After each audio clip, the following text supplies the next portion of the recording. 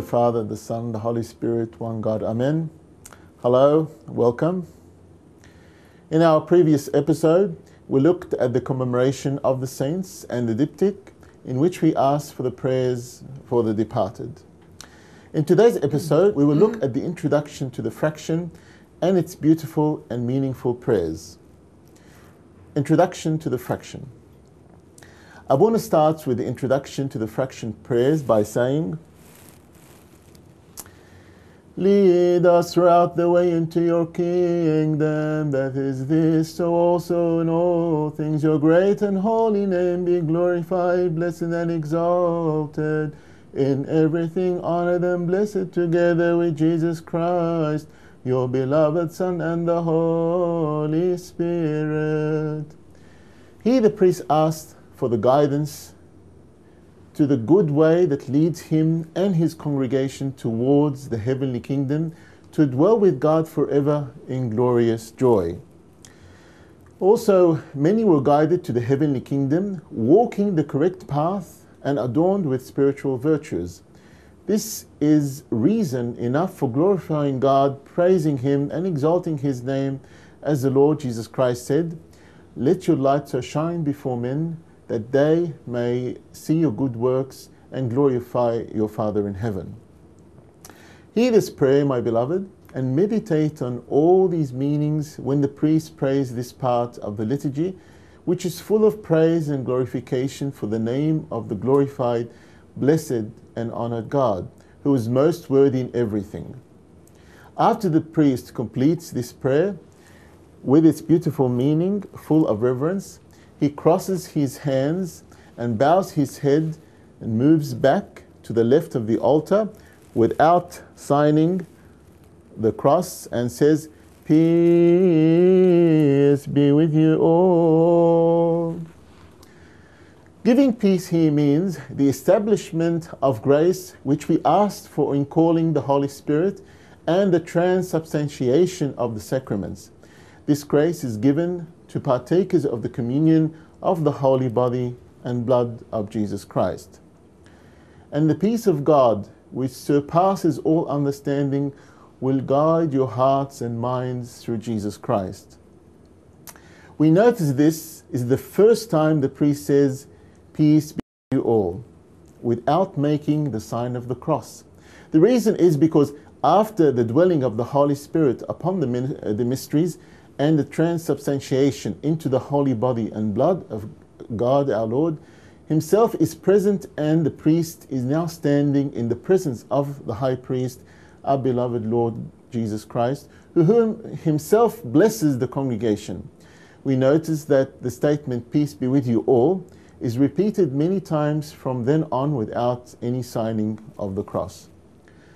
The only permissible signing of the cross after the dwelling of the Holy Spirit are on the mysteries, such as when the sign of the cross is made on the body by the blood and the blood by the body. Respond with the congregation and also with your spirit, requesting God to fill the priest with peace and comfort, so that His divine peace may overflow onto you and all others.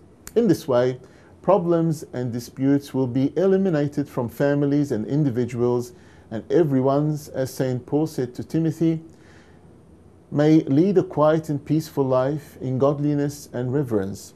For this is good and acceptable in the sight of God our Saviour, who desires all men to be saved and to come to acknowledge of the truth.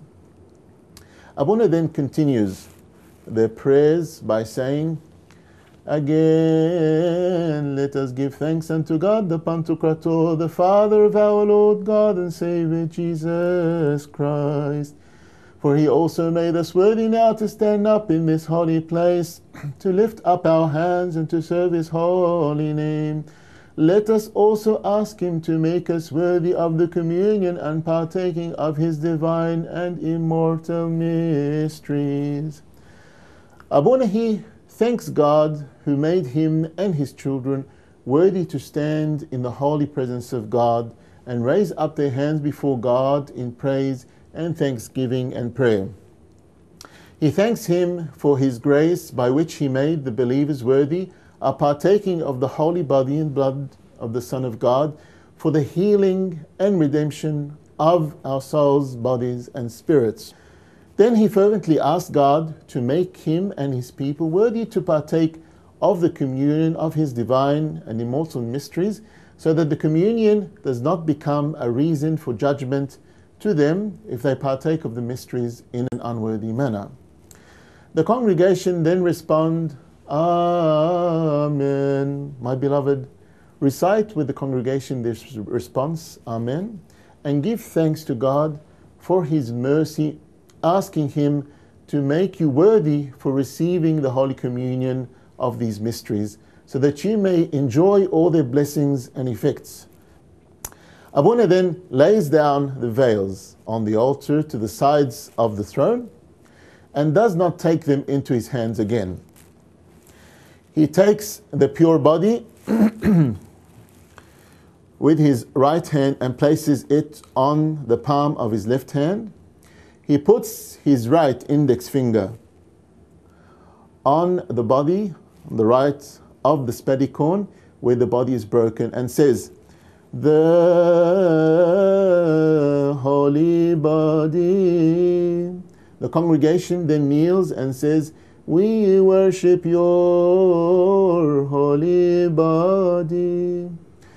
Note, my brethren, the deacons make sure that the candles are lit during this time, so that the holy sacraments are honored, and because the candle sheds light on others, so they may believe in him. Also, to illuminate the area around the holy body and honored blood, keeping them lit until the end of the fraction.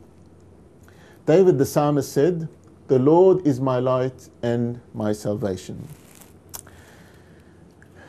Then Abuna dips his index finger into the precious blood, raises his finger slightly while still over the blood, and makes the sign of the cross with it above the blood in the chalice, while saying, and the precious blood. The congregation kneels, proclaiming, and your honored blood. That is, we worship your divine honored blood, which was shed on the cross for our salvation.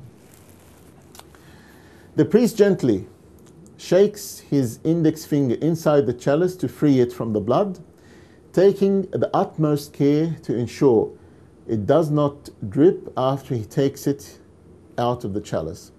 Abuna brings the body, which is on his left hand, closer to the chalice, and puts his index finger with the blood on it, on the spadicorn here. Then he lowers his hands over the pattern and does the sign of the cross on the pure body with honored blood. With his index finger on the spadicorn, he moves his finger upwards and then over back of the body, and then up in front of the body until he reaches the spadicorn again. He then moves his index finger around the body from left to right until he comes back to the spadicorn, thus forming the sign of the cross. While doing this, he says, of his Christ the Pantocrator, the Lord our God.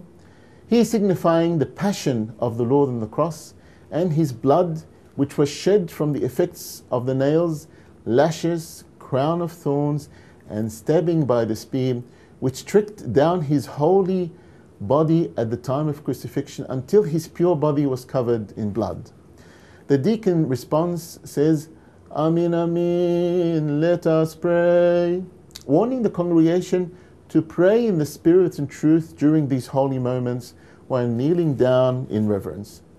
When you hear this response, lift your hearts to God, my beloved. Ask him for a life of repentance and forgiveness of sins and worthiness to partake of the Holy Communion. Ask him also for all your spiritual needs. The congregation responds by saying, Lord, have mercy. This is said at the appropriate time For the whole situation represents the crucifixion of Christ and the shedding of his holy blood for the salvation of the world. This situation presents the climax of divine mercy and love for mankind. Let us grasp this valuable chance to ask mercy from God, for this mercy was granted to us on his crucifixion. The priest then gives peace to the congregation without making the sign of the cross on them, saying, "Peace be with you all." Giving peace here has a special significance, for at this moment Christ was crucified. There was great confusion in the world as the sun darkened, the earth quaked, rocks were split, and everyone was in fear and terror. But the priest gives peace to the congregation and comforts their hearts amidst these painful memories and terrifying disturbances. My beloved, make the sign of the cross and accept peace together with the entire congregation from the Lord of peace himself. Now may the God of peace himself sanctify you completely, and may your whole spirit, soul, and body be preserved blameless at the coming of our Lord Jesus Christ. The congregation answers saying, "And with your spirit," requesting peace for their father, the priest, so that this peace may overflow to others. This is in accordance with what is mentioned in the apostolic order. If the bishop or priest asks peace for others, he must first have peace, or else how can he give to others what he does not have? After this, the congregation rise in reverence and submission to the holy divine mysteries present on the altar, things which angels desire to see. Abuna then starts dividing the holy body while saying the fraction. And this concludes the introduction to the fraction for today. In our next episode, we will take a look at the prayers of the fraction and see how the holy body is divided. We will also look at the prayers of absolution and submission. Thank you for watching. God bless you and take care.